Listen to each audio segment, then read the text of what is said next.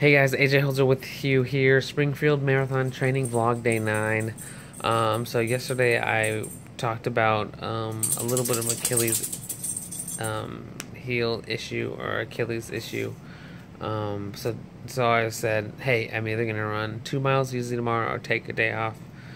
Um, Woke up, went through my workday, was set on running. With about an hour left to go at work, I kind of sat down and thought, so what's going to benefit me in the long run? Going out and doing 2 easy miles, not stressing, not really getting any fitness from it, or just completely taking the day off, going home and foam rolling and stretching.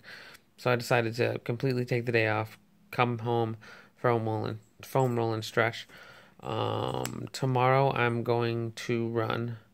I have a total of 6 miles. So again, I'm going to break it up. And then Sunday, I have 8 miles. So I'll do the entire 8 miles in one session. So that's what happened today. Like I said yesterday, it's still early. So I can afford to take a day off here and there, which I decided to do today. So I can heal and rest and get ready for my bigger, more important workouts later in the training block. So that's what happened today.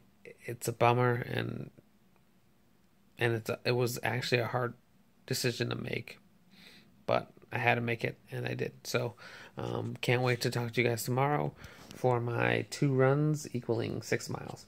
Have a good night, guys.